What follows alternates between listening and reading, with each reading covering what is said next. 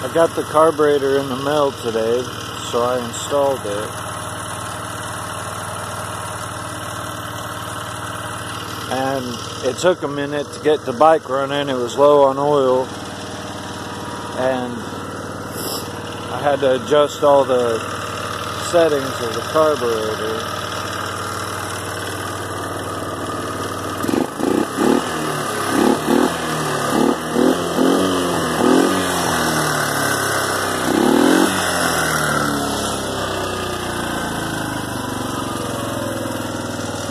Still smokes because I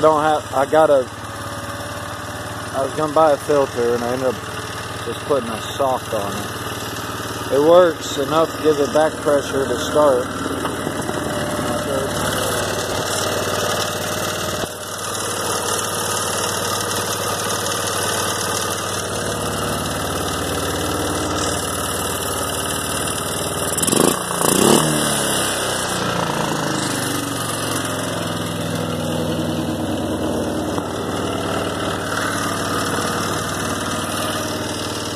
As far as driving it, I drove it to the corner, then I drove it home.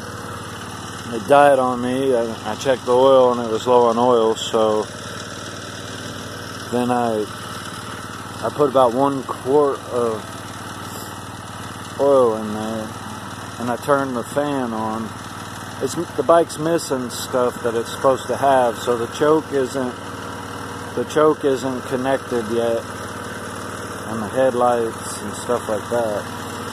But all in all, it's going to turn out to be a pretty good bike. It's got a rattle, and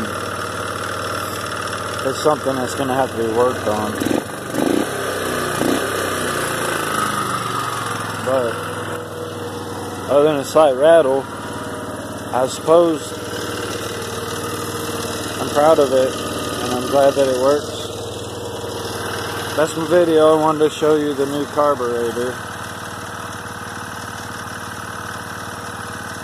Beast.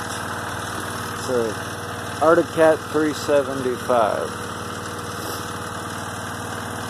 4x4. Green.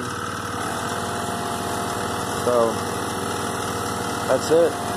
Happy holidays, everybody. Have a good and happy New Year's. And I'll talk to you guys later.